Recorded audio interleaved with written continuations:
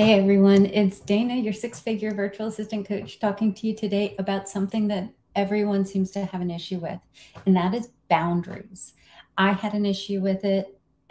Almost every person I know who has worked from home, we just don't know how to establish and set that boundary for actually working from home because we're so connected in a digital time, and many of us, we work on social media, and we're scrolling through stuff all the time. So of course email notifications come in and things like that, and we feel the need to respond. We feel the need to that we are going to lose our business if we do not respond automatically or like within a certain time frame.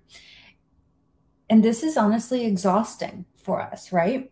This is absolutely exhausting. Why? Because first of all, we're stressed about the fact of we have to get this done. We have to be talking to someone. Second, we're exhausted because we have other things that we need to do. Going grocery shopping. We have to pick up the kids from school. We actually have to play with our kids or talk to our children. And they need to eat every day. Who knew? You feed them breakfast, you figure they're good to go, and that could be cereal and you never even touch it. But these type of things, they're huge, right? And they have to be done. And then on top of that, now let's go to the end of the day and we're getting ready for bed and we are absolutely exhausted. And we feel guilty because we didn't take time for ourselves. We don't know what that is. And our families feel kind of left out, that all of a sudden our businesses are more important than doing things with them. And none of us want to feel that way. And none of us started a business because of that. We never started a business to get into that sort of thing, right? None of us did. None of us started a business so that we would sit in front of the computer or spend our time answering emails and responding to things on our phones. So how do we set these boundaries from the beginning? First of all, the way that I first started was actually with time blocking. And I'm actually going to show you my screen and my calendar. And it's very different because I am traveling this week. I am heading back to South Carolina from Fort Myers, Florida. And if you know what happened this week, of course, it's Hurricane Ian. And I've decided that, we'll leave a week early and go ahead and go back to South Carolina in Myrtle Beach, which of course was also hit with Ian, but not as badly. So it's just, I went ahead and closed off the rest of my week and I made adjustments. But let's go ahead and see how to time block. And I'm going to show you a couple things that I did. First of all, I want you to set your working hours. What are the hours you actually want to work, right? When do you want to work? Do you want to work from 8 to 4? And I want you to put an end time in there, right? I do not work past 4 o'clock. Sometimes I will go ahead and answer a few emails here or a few Slack messages. But beyond that, no, it is not my thing. I'm actually going to switch over. Let me switch over to a different calendar and share that one instead.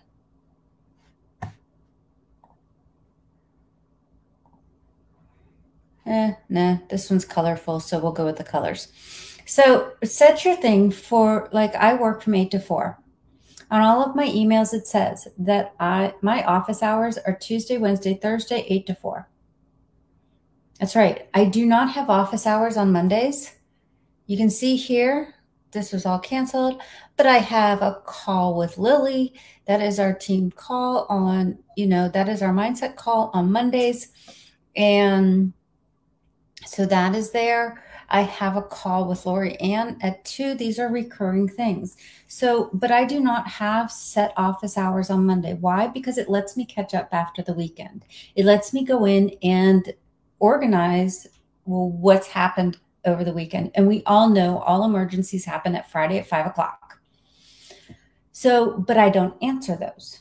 Sometimes I do, but it's not a priority for me. And it's not something I jump at because again, those are my boundaries. So what I do is, here we have my time zone here. This is Lorianne's.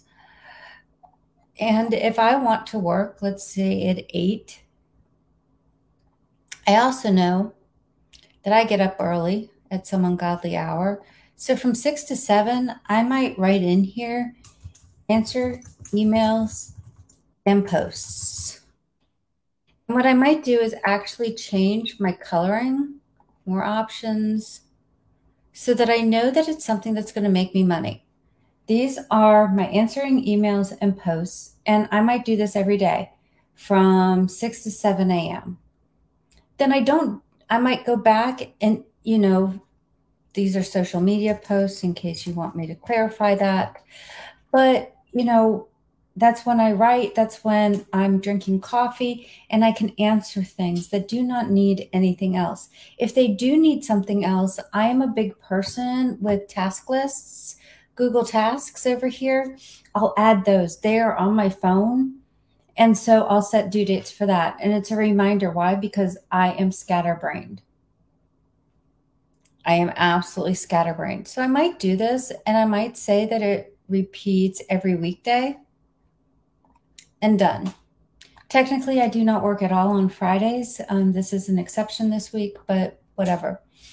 But, so that's what I would do. Now I'm going to have a break between 7 and 8.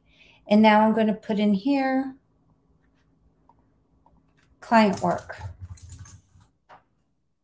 I do not like to have a pretty color for client work, so I make it red. Now, I actually, if I'm working with certain projects and I'm working with multiple projects, I will actually delegate an hour per client and put their name in the spot. Why? Because I take my break and then say I have Steve's project. And again, we're going to make it tomato. Save. So I have those there. And I will go through and I will do this for every day. And I do this actually on Monday mornings. Certain things like the answering emails and stuff like that, that is done, it's a recurring thing. So I always have it. So right after this on Mondays, what I might do from 7 to 7:30 is set weekly schedule. And I'll just save it. That one I would set every week. So I would go through and put in client work. Most of the time I know my calls by then. I know the calls that I'm going to be doing and things like that. And I go from there and I decide what I'm going to do. So that's how you kind of set it up so that you know exactly what's happening. Now, one of the things that I do, depending on the time, okay, most of my people don't want to talk to me until after 11 o'clock in the morning. So on this one, I might edit it to say that I am also available, that I'm free, so that people can still schedule calls with me. And I usually only do these like a couple days a week, and a couple of them. It depends on what I'm working on. And if I can't, like if I'm working on a deadline, I will actually make that so that it is not that it's not free and it's busy because I'm working on a deadline. If I'm not working on a deadline and I can move it to a different time based on my schedule, like say I have it free and someone comes in and they schedule a call like this, Steve can move to 1:15 after lunch, and that's okay, right? So I can move everything on my pretty Google Calendar for where I need it. Say Steve's project, I want to move him over here. I can do that. So these type of things you want to go ahead and set up. Okay, well, Dana, not everyone understands this and my clients don't get it. Guys, it's in my contract. It's in my contract. It's in my onboarding. They see it 4 times before they actually sign with me. Actually 3, I think. They see it in my initial Hi, these are the things that we do. They see it in my proposal. This is how we work. They see it then in my contract. This is how we work. Then they see it when we start onboarding. So yeah, it is 4. So they see it repetitively, and you need to do this. And every email that I send out has my hours in it.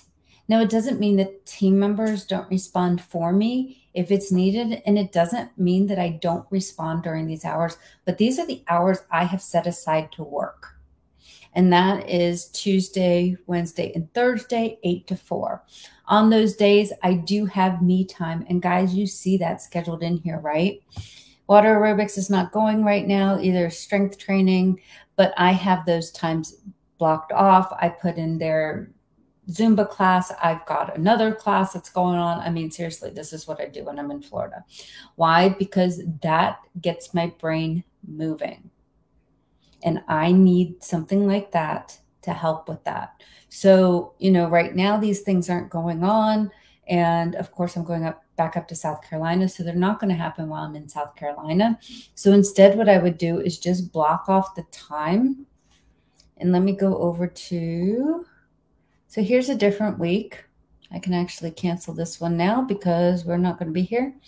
So I can actually cancel. I am out of office.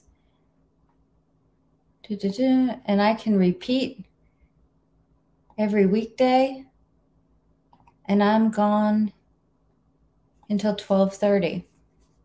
Actually, I would make that about 10:30. 10:30 to 12:30 every day.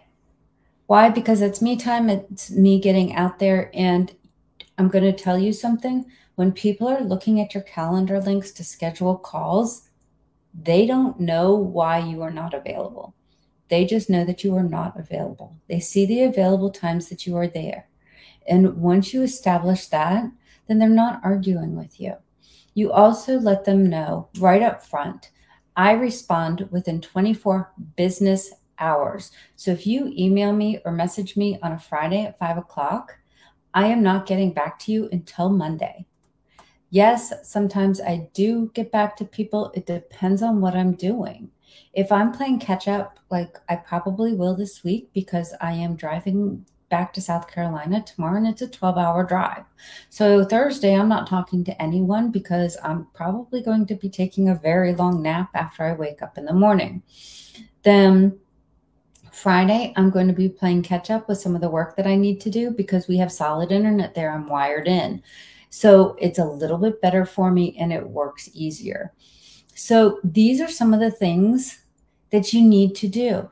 We are all going to have those clients that do not understand boundaries. And let me go ahead and stop sharing. So what do you do when you have a client that does not understand boundaries? This one is a little bit tricky. Why? Because you have to keep reestablishing it. And if you do and they don't get it, then honestly, guys, it may be time to let that client go. For example, I've had clients in the past, they were texting me and messaging me, and I ended up having to block them. Why? Because they were not using the correct methods of communication that I have set up. We have the methods of communication set up a certain way so that I can actually respond to people, that I can actually get in touch with these people in the correct fashion. Or if I'm not there, then Lorianne can pick up for me, or Teddy can pick up for me and say, hey, this is something you need to take a look at, or hey, I can actually do this, so I don't really need to have whatever. And these type of things are so important. So people will sit there and they'll be like, my client keeps doing this. Well, guys, if you do not establish that with them, and I had to remind people constantly, where honestly, I set up an autoresponder to texts that said, contact me through the approved method. So I use Keep, and Keep has a business line, and I actually had to set that up where if you are a current client, please contact me through our dedicated Slack channel. And then it says, if you're not a current client, please schedule a call, or, you know, here's the website to whatever. It's got something like that going on. So those type of things for me are really, really important. It's setting it up differently. It's setting it up so that it's just, you're establishing that you are there. People do it. They go to Walmart and they think that they're, you know, they should be 24/7. And a lot of them have stopped being 24/7, and they don't seem to understand that. No, they're not. And they'll sit there and bang on windows to try to open the door. Well, what happens? Walmart doesn't open the door and say, okay, well, come on in, right? You need, all because you are a one-person business does not mean that you need to do that.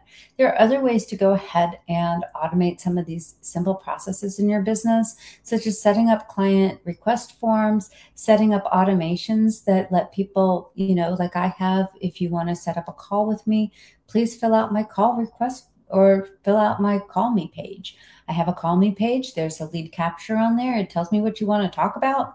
And then it takes you to scheduling a call at a point that, you know, you would do so.